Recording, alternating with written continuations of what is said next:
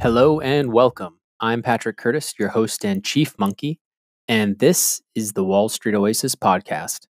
Join me as I talk to some of the community's most successful and inspirational members to gain valuable insight into different career paths and life in general. Let's get to it. In this episode, BankertoConsultant shares his path from a target school in the Midwest to a bulge bracket investment banking analyst role in New York. Learn how he was able to make a transition from the FIG group in New York to the technology group in San Francisco, and why he moved back to India for a strategy and business development role a year before applying for top MBAs. Listen to hear the reasons he thinks he was able to get into a top 3 MBA, as well as why he chose to go to one of the top consulting firms coming out of school. Enjoy.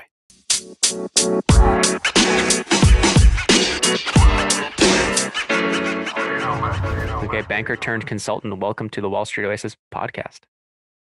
Hey, Patrick. Thanks for having me. So it'd be great if you could just give the listeners a short summary. Sure. So I'm originally from India. I moved to the US for college. I went to a target school in the Midwest. I was an econ major there. After college, I spent a few years at a bulge bracket investment bank on Wall Street, was in New York for a couple of years covering FIG, then moved to SF, to the global technology group with the same firm. After that, I spent a couple of years back in India in a business development and strategy role at a large conglomerate, then went back to the US for business school, and now finally I'm a consultant at a top 3 consulting firm in New York. So I've moved around a lot, and I'm one of those rare breeds who went from banking to consulting. For sure, super interesting background. I think you've hit a lot of different types of roles that our users or their listeners are interested in hearing about. So let's start all the way back.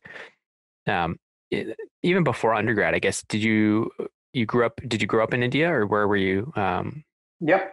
So I was born and raised in India. Grew up here. Went to high school here, and in fact, high school was where I got my first taste of kind of the business world, if you will.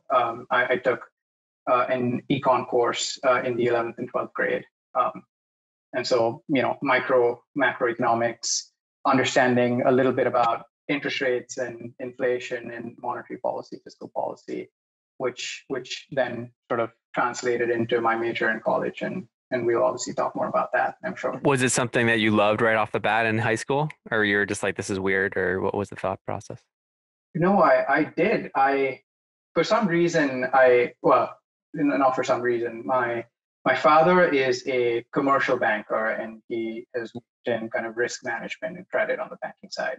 And so ever since I was able to start speaking intelligently to some of what he did, or at least talk about, hey, this is what's going to happen to inflation, right? Like if you lower interest rates, I think that kind of made me a little bit more excited about the future prospects of going down that sort of path, or at least studying economics more in college. So tell me about the thought process of coming to the US for college. How did that work out? You were coming in an interesting time.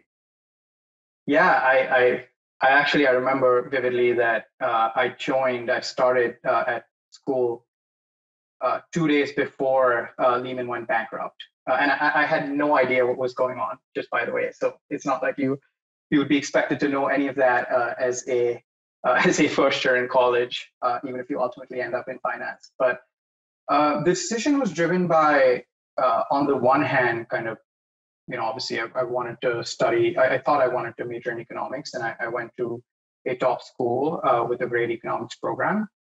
But on the other hand, I also liked the idea of being in a liberal arts environment and really broadening my horizons to topics and subjects and fields outside of what it is that I would major in, which is not necessarily the way the Indian educational system or the British educational system, which was another option I was considering, not how they work.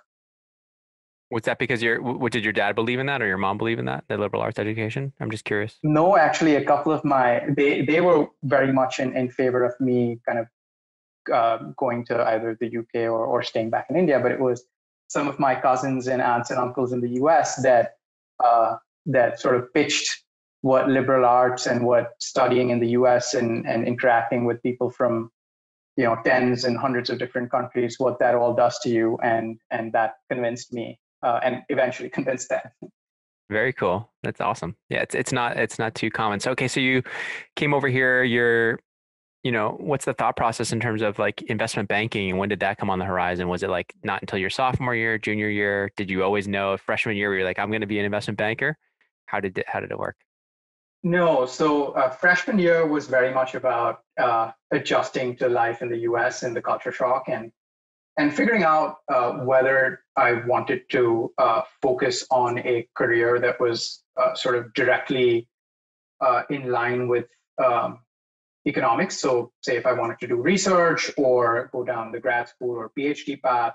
And while I was fascinated by macro, I soon realized that was not something that I wanted to pursue. So it was more my second year when I started to look at a natural adjacency to economics, which is finance, and kind of expose myself more to the field by actively reading financial newspapers more, joining a finance club on campus, talking to a couple of peers and seniors, and just sort of immersing myself more in what that's all about.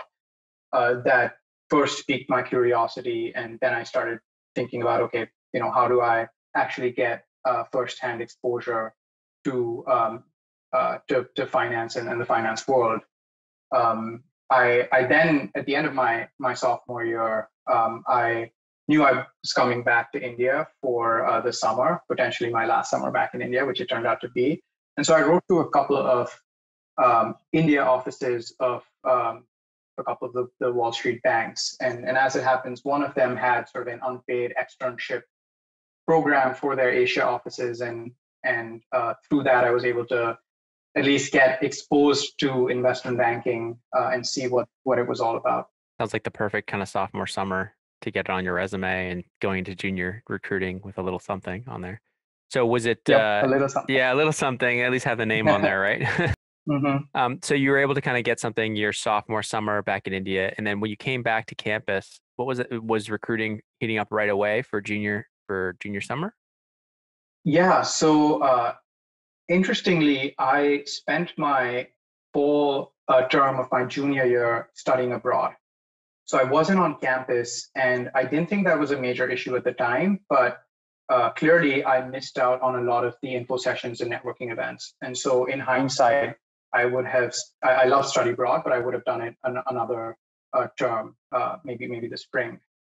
So I actually, when I came back in the winter, I didn't really get a chance to network much, though I did reach out to a few seniors and their friends and really tried to delve into their experiences as interns and get some interview tips and tricks.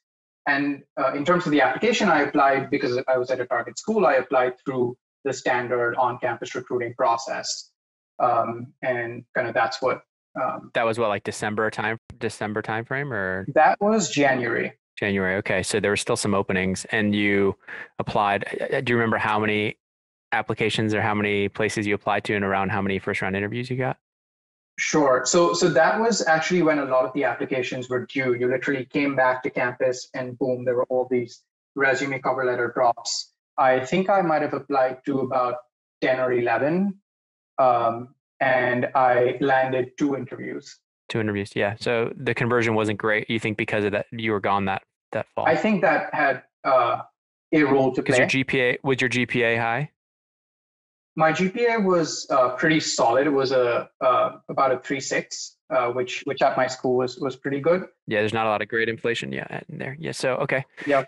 So, but yeah, I think it was that I had a couple of alternates, but then yeah, most of them didn't actually turn into interview invites. So you only had 2 in first round interviews. Were you nervous at that point? I sure was.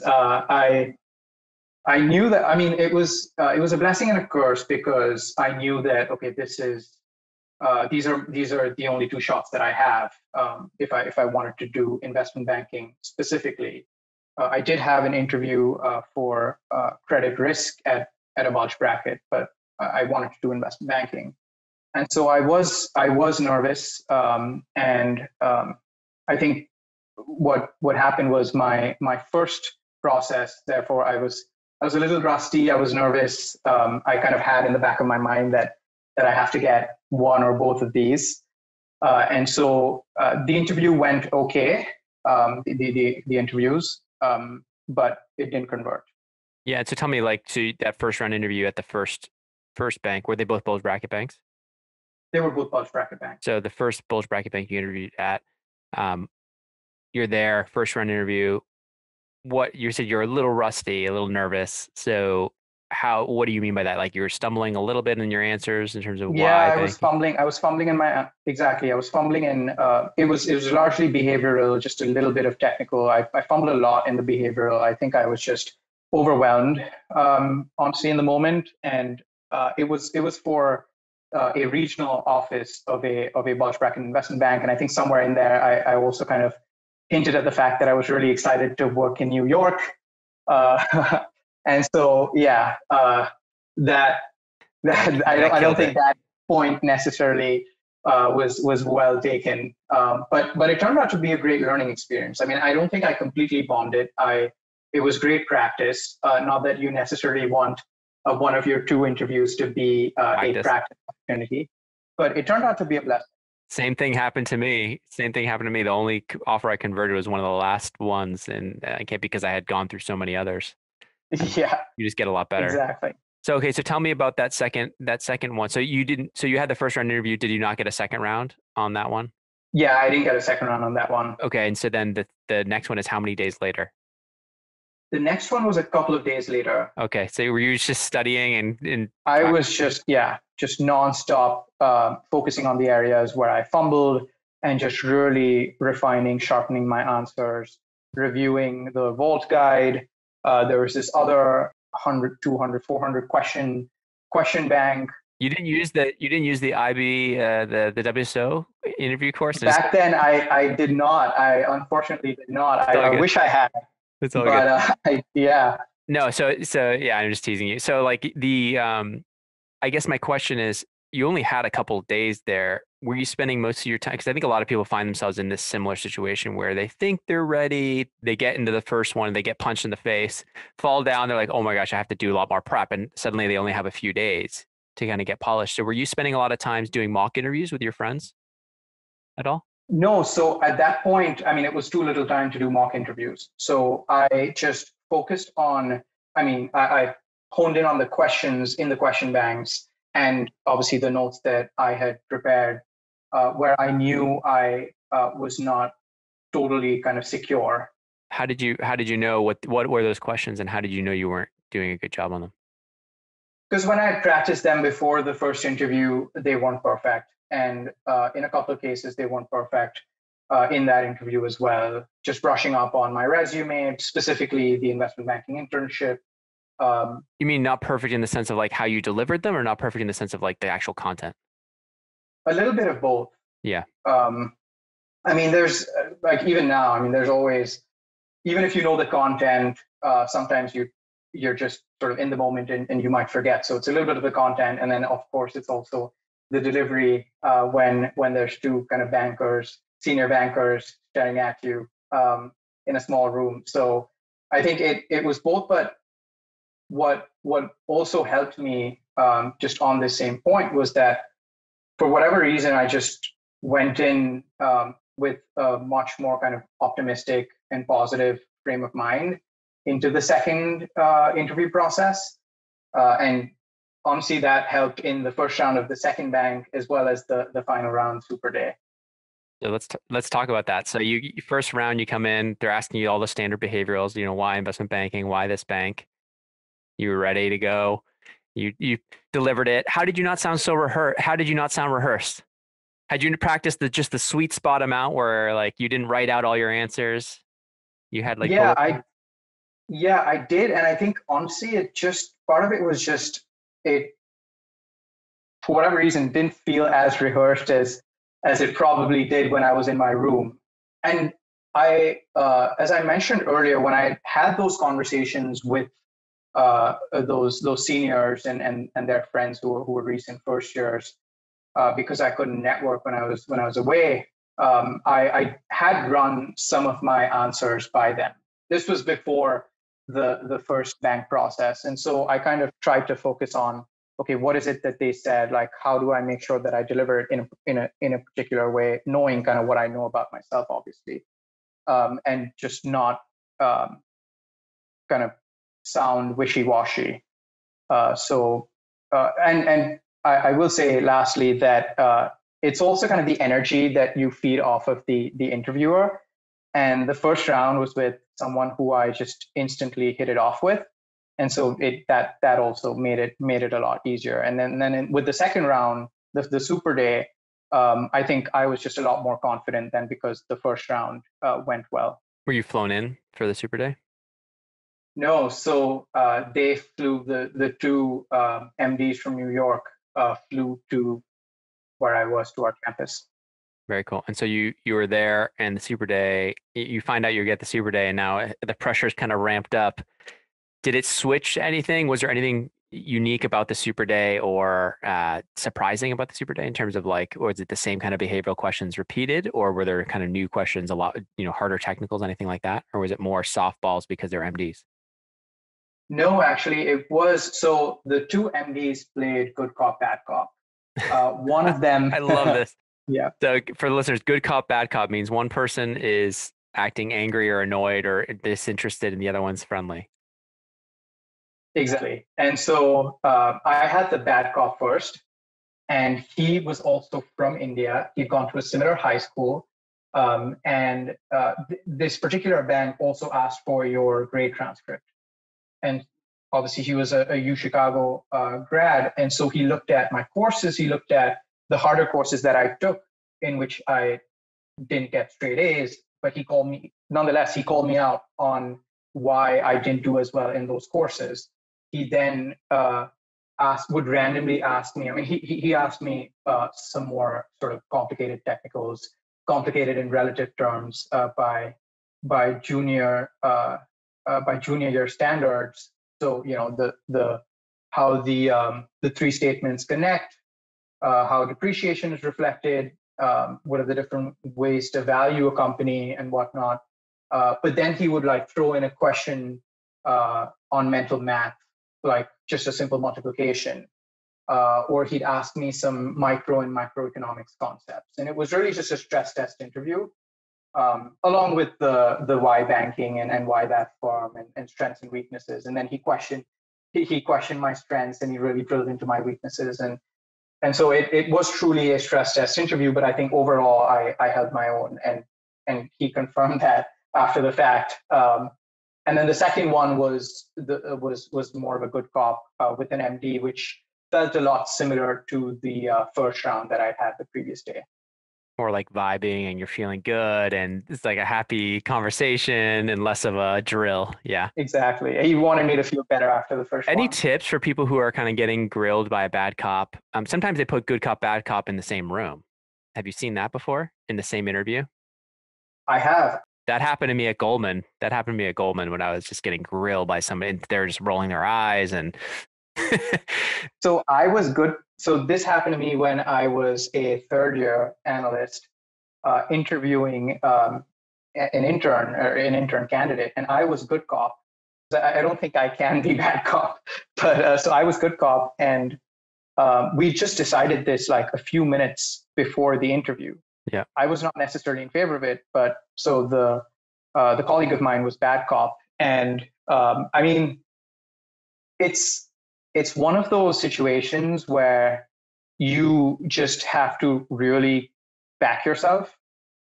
You almost have to at times err on the side of being a little too self-assured, because otherwise it can really kind of eat into whatever it is that you do know or that you are saying. yeah, they can steamroll you. They want to see how confident you are Exactly. in terms of your answers. They're pushing you, even though you think you know. Do you really, really know? Are you super confident in your answer?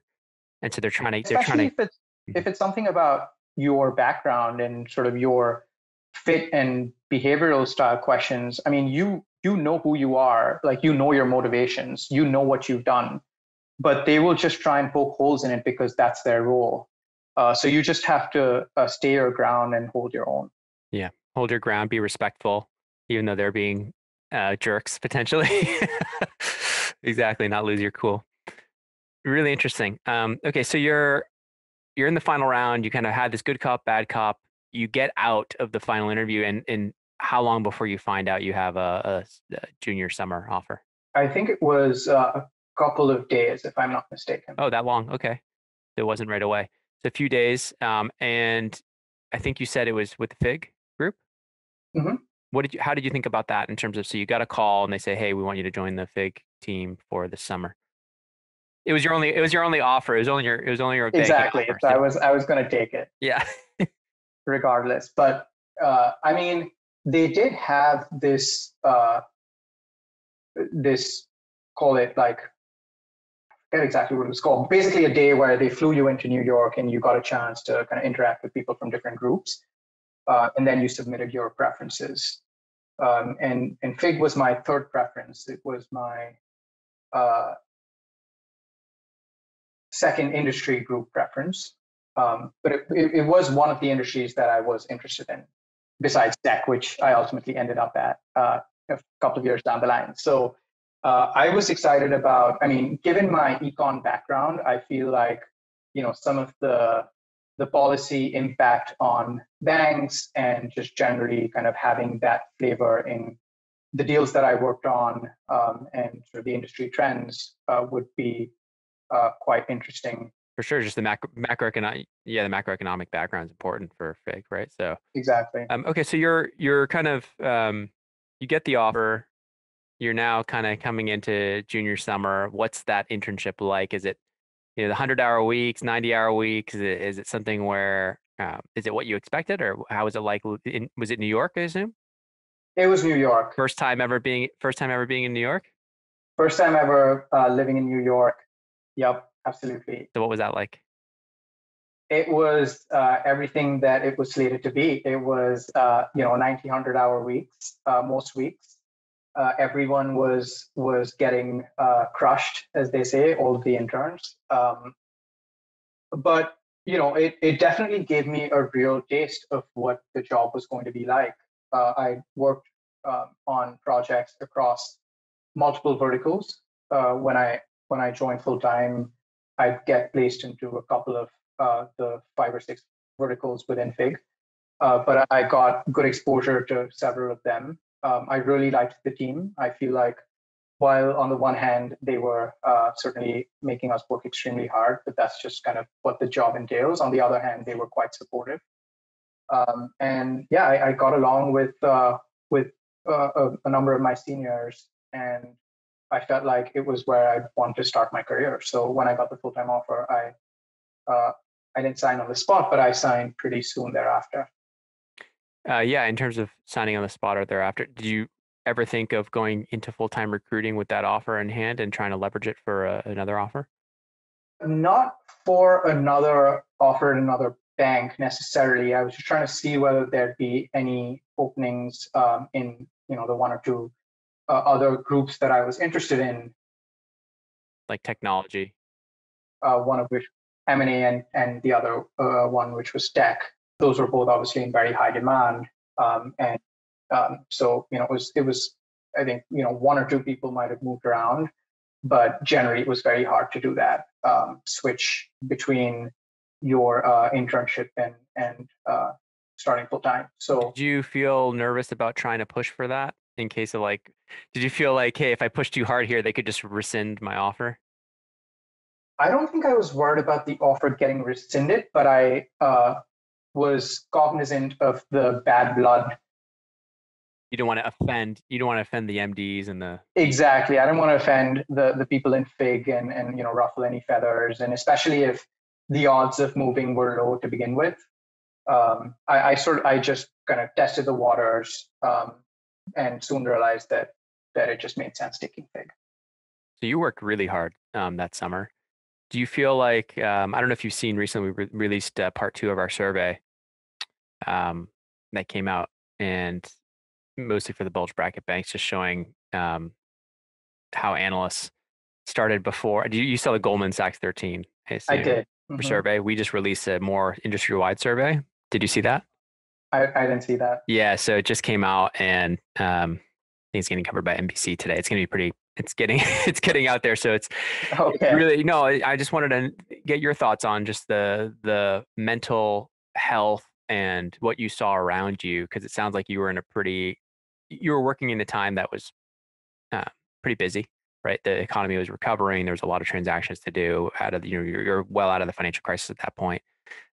So tell me a little bit about, once you started there full time, did your analyst class dwindle fast? Was it something where there was a lot of attrition? Did you see any mental health issues, or you personally, how did you handle the long hours? Because you were there for over 3 years. I know you made the transition from New York to SF and from FIG to technology, but I'd love to hear just how you dealt with it personally. Yeah, sure. So in terms of the analyst class, it didn't really dwindle um, before the 2 year mark when a lot of people move on.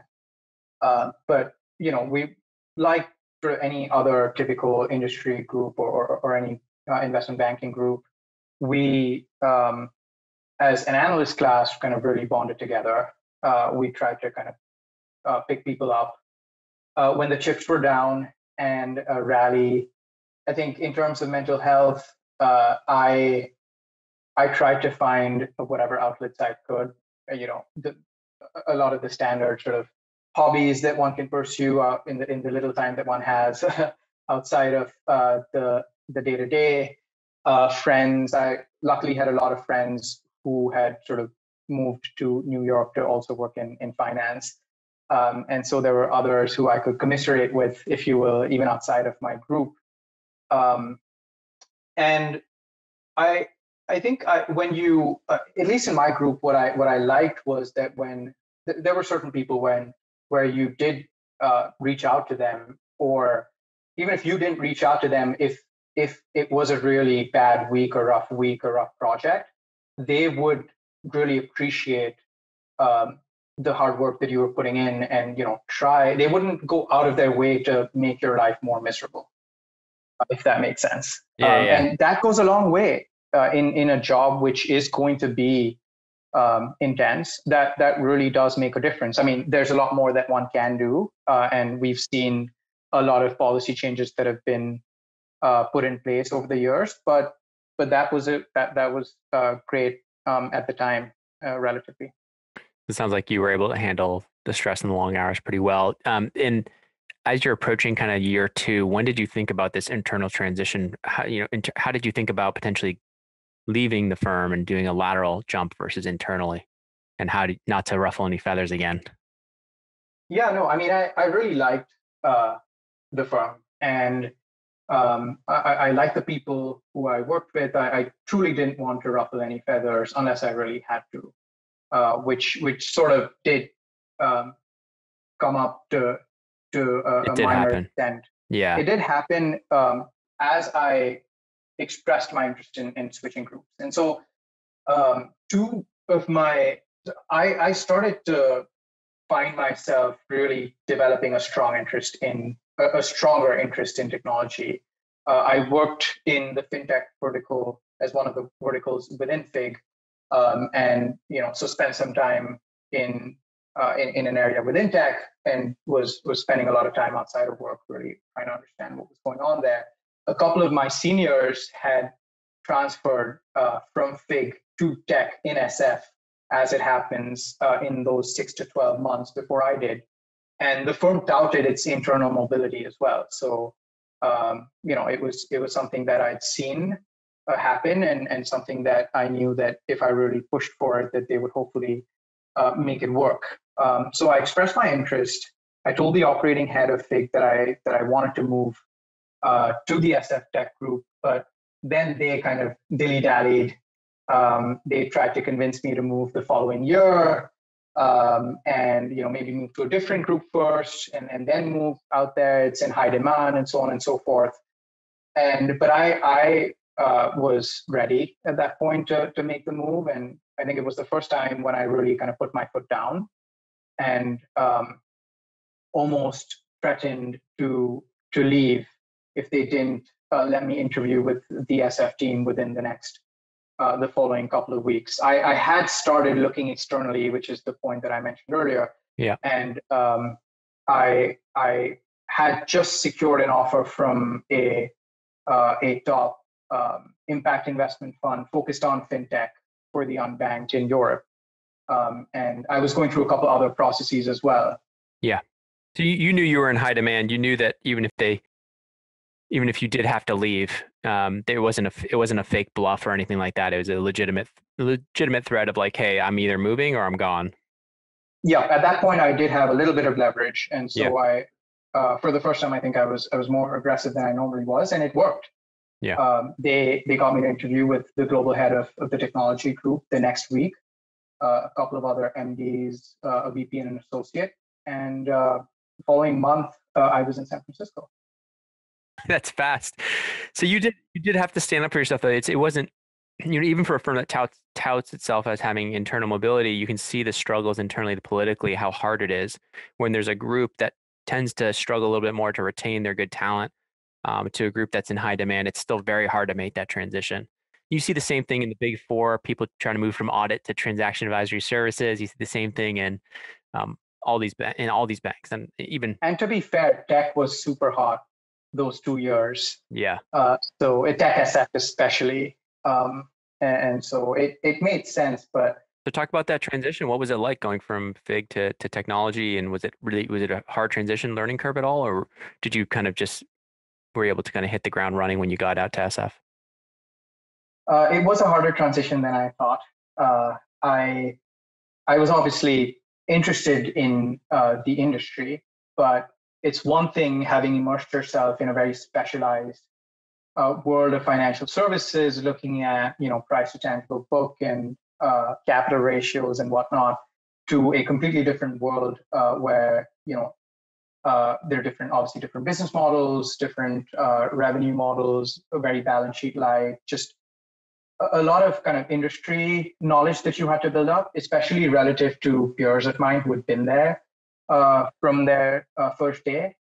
And so I sort of felt like a first year analyst all over again, or maybe sort of a rising second year analyst for a little while, until I came up the learning curve. Of course, I had the technical grounding and I knew what the job entailed, but it was a meaningful transition. Sure. Okay, so you're there for a little over a year in San Francisco, and you get the analyst to associate promote. But at what point do you start thinking of moving back to India, and what prompted that move, and what in terms of what types of opportunities were you looking for? Sure. So I started thinking about potentially moving back to India around the same time that I was going to get promoted, going to be communicated the promotion.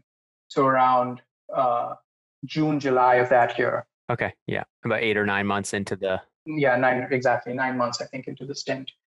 And it was because, I mean, I liked what I was doing. I liked banking. That was the reason why I stayed for the third year, unlike most analysts. And I loved the tech group and what I was learning and doing. But I think the more time I spent in banking, the more I felt like I also wanted to experience how a company makes decisions at the highest levels.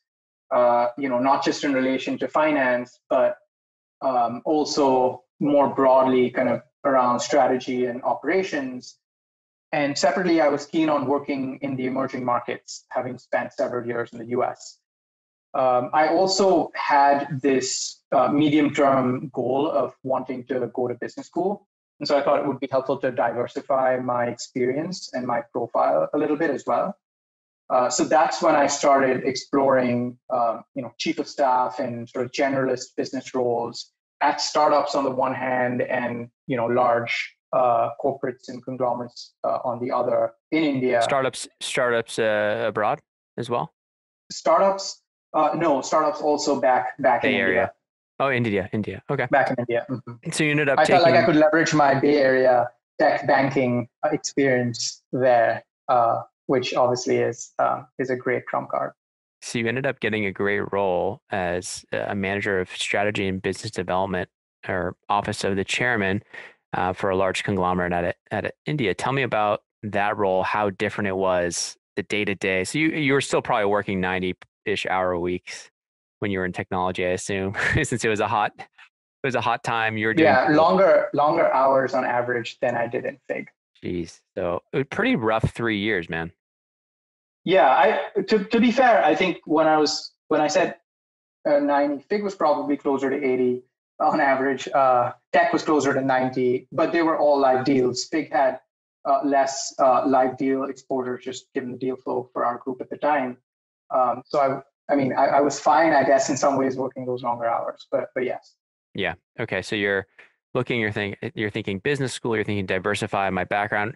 Were you worried that you'd be put into the investment banking bucket? And were you worried if you went to were you thinking private equity at all? I'm curious why you thought strategy and operations. Yeah, so I was obviously exposed to private equity as a lot of my peers kind of, looked into it and went down that path. And it's a great path. But in my case, I didn't actively, consciously work towards it or pursue it. Like I said, I came to realize that I really liked banking. I felt like I was learning a lot.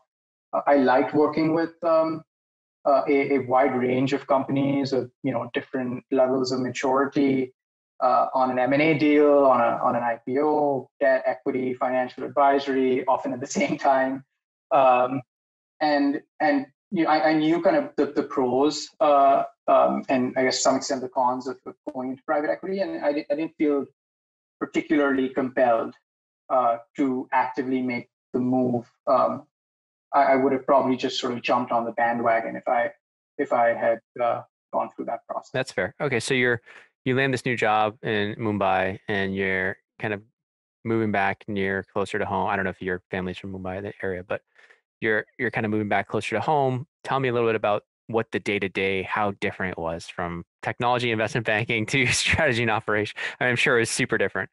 But tell me about what Yeah, some of in that. some ways it was very different, just in terms of how larger corporate organizations work. And this was a role where I was at the holding company, so kind of working closely with a number of different group portfolio companies on strategic initiatives, on operational support that they might have needed, and some group level projects, special projects, quote unquote, that we were trying to implement. Um, and so when it came to matters at the group level that we were going to roll out across different portfolio companies, I think those were generally easier to push through. We were a small team. We were the office of the chairman. It was a high profile, high visibility unit. But when it came to working with the operating companies across different industries that the conglomerate had interests in, there it was a lot more kind of high touch in some ways. There's a lot of stakeholder management that has to happen. Even if you are ultimately the holding company, you're working with senior leadership. You are a quasi chief of staff, 25-year-old. These are industry veterans.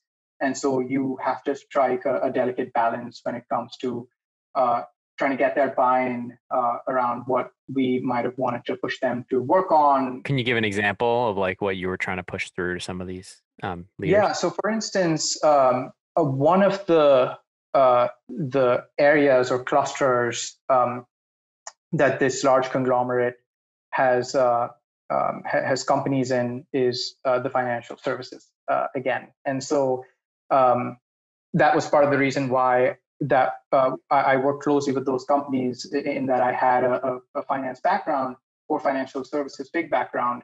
And what they were trying to do is they were trying to really shore up their digital capabilities. So there was that fintech element, which having worked in tech, having done a little bit of fintech was also super fascinating to me.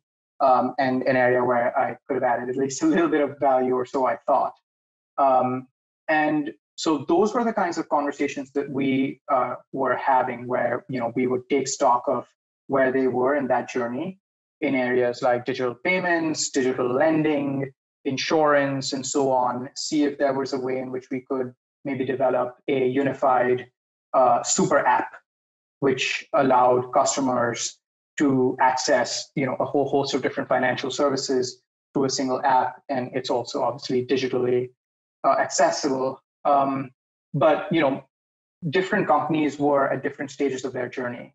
Different CEOs had sort of different views of how they felt about some of those interactions,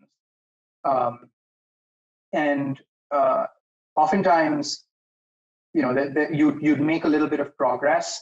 You'd perhaps even identify certain companies.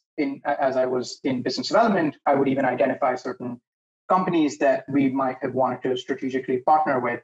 But then, there's obviously all the puts and takes of establishing those types of partnerships.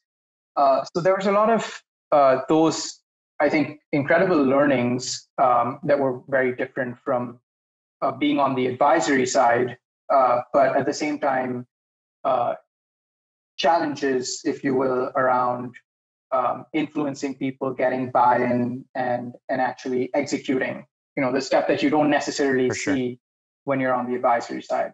For sure. So do you feel like this experience, though, even if it was maybe a little frustrating and you couldn't push everything through that you wanted, did you feel like it was helpful to differentiate yourself in your business school applications? Oh, it absolutely was. Yeah. I mean, I talked about some of the differences and maybe to some extent the difficulties around being in that type of a role, but it was unique. I was working with the senior leadership of one of India's largest conglomerates, the chairman and his senior team. Because of that, I had access to and was having those types of discussions with the C-suite of the operating companies. And so a lot of high visibility projects, a lot of interactions with people who obviously have a lot of experience and are leaders in their respective fields. And I was able to kind of weave a lot of these softer elements and experiences into my application and my interview, more so than my application, because that's when it sort of really sort of came to light, when I could actually speak to some of those experiences beyond just what I was able to include in my written application. So I think that certainly helped me stand apart, or at least I would like to believe it did. What was your GMAT score? Just kidding. You don't have to share. I'm curious, like you're coming, like, okay, so you're competing by and large with a large base of applicants from India who tend to score incredibly high, right? On average, especially on the math component. Did you feel like, well, obviously you had been in the US for a good seven-ish, a good number of years. Do you feel like that helped you as well in terms of just? Yeah, that helped. I got a high score on the GMAT. I did well on both. I think the English the English piece was easier. I attempted twice, and I think the English piece was definitely easier for me because I had spent a lot of time in the US. I mean, not that I grew up speaking English, but there's just certain nuances that you don't necessarily think about until you're asked to complete a sentence on a GMAT test. Right. So that helped, and my quant was generally strong. So overall, it went well. And the beauty of the GMAT is that you can take it in quick succession if you don't like your first score, which I didn't. So it all worked out in the end. Can you tell me how much you jumped from your first second? Was it like 700? 20 points. Okay, so let me guess, 710 to 730, or 730 to 750? 720 to 740. I was close. Yeah, it's interesting you retook at 720. Most people wouldn't do that. but you felt like you needed Yeah, I extra. felt like I had a little bit more in me. Yeah, fair. So let's talk about business school. You get there, you're having a great time, or do you know immediately, hey, I want to go consulting, or what was the thought process around? Did you kind of go in knowing what you wanted to recruit for? Because I know for business school, as soon as you get there, it's almost like recruiting starts within a few months, right? Or even if the first month, the networking sessions and all that. So did you kind of go in knowing? Not quite. To be very honest with you, I went in wanting to um, go even closer to the front lines of business operations. So from kind of investment banking to a holding company role to actually getting my hands dirty. But there were, excuse me, a lot of consulting um, alum around me at the school. And of course, the consulting firms spent a lot of time on campus. And so I did attend some of those networking sessions. But it was mainly my second year when I actively applied to consulting and sort of converted and joined full time after my second year. My first year, I ended up interning at a fintech startup in Asia because again, like ultimately, I think I that's what I wrote about in my business school application, and it was my curiosity had been piqued over a period of 4 years, having worked in fintech to some degree in banking, and then done a little bit of fintech work and projects at the conglomerate. That I wanted to actually work in the insides of a high growth fintech startup. And so that's what I did. But then I think I also realized that I wanted to um, spend more time in the US.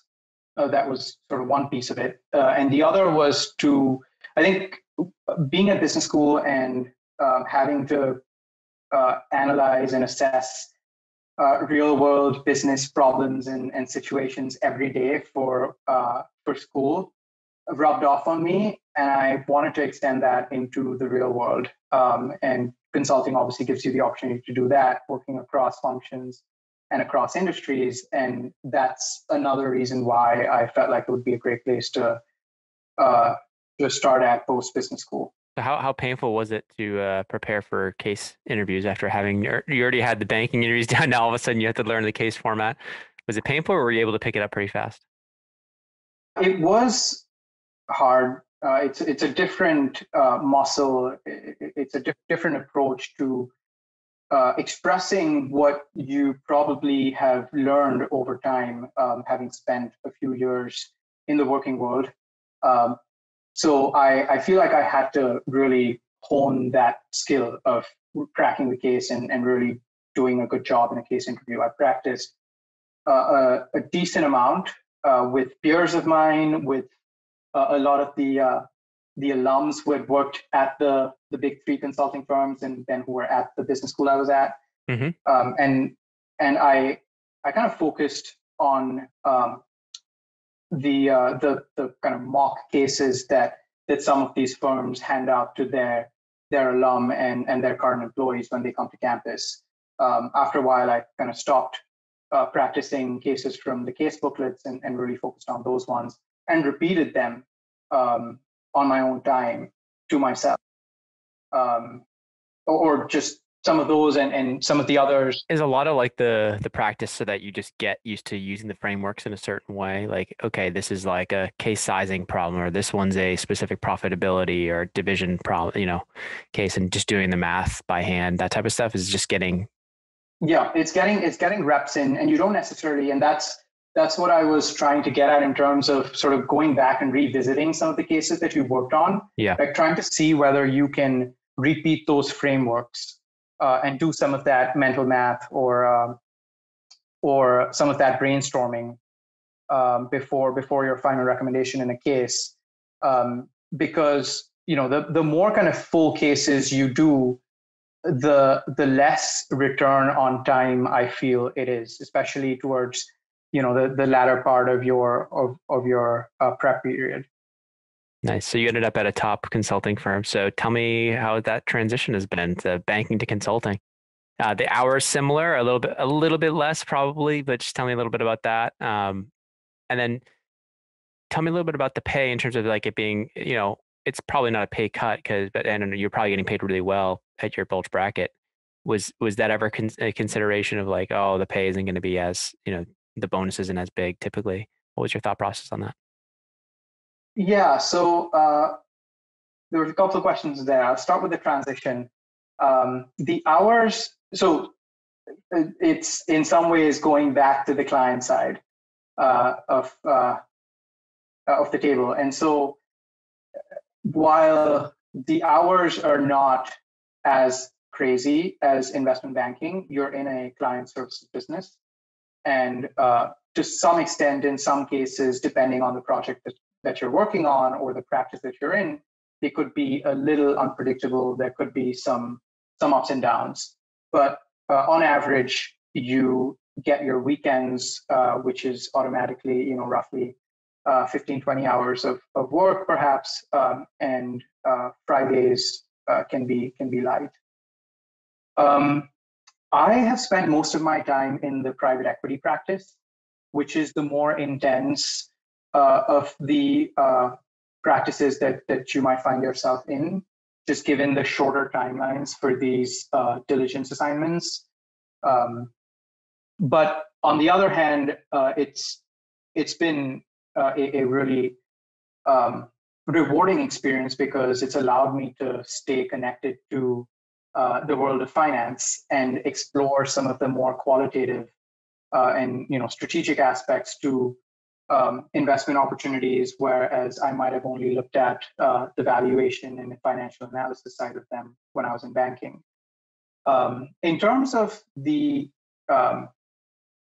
actually forget what your second question was.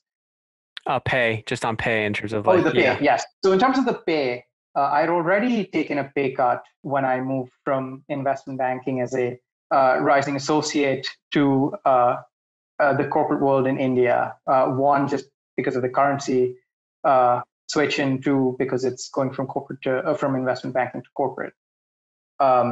So I had already done that once, and this was obviously a step up from there. Yeah. But the pay is great in consulting, and I feel like I'm learning a lot. I'm really enjoying the work, and so frankly, the pay was secondary to me. I feel like over the course of my career, hopefully I'll be fine. I think you'll be fine. Yeah. No, it's important because I think people get so focused on, the money and what they're saving and all this stuff and what they're building versus they aren't actually enjoying the work they're doing day to day, which I think is, you're spending so many hours a week with your colleagues and with your what you're doing. So you should at least try to enjoy it somewhat. So that's great to hear. So anything else before we call it? Any final words of wisdom, looking back at your path and that you'd like to share? Because you jumped around it quite a bit. Countries, cities, industries. Yeah. Yeah. Well, on that point, one little reminder that I give myself all the time, or try to, is always be curious, ABC, and always be open. Don't let that inner child in you who kind of is always asking the innocent why question or is trying to learn about something different fade away. Be open to new opportunities and the so-called emergent strategy instead of only thinking about your deliberate strategy and moves.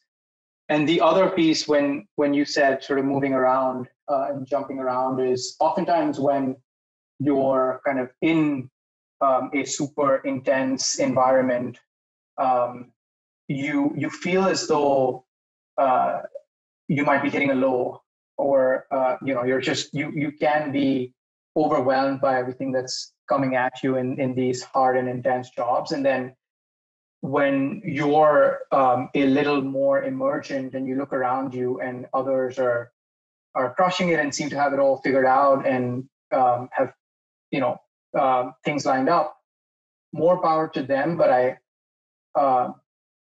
I guess that's not often the case. And so I just try to remind myself to trust the process, surround myself with friends and mentors that remind me of this, and that I'll do just fine, and that this too shall pass, as they say.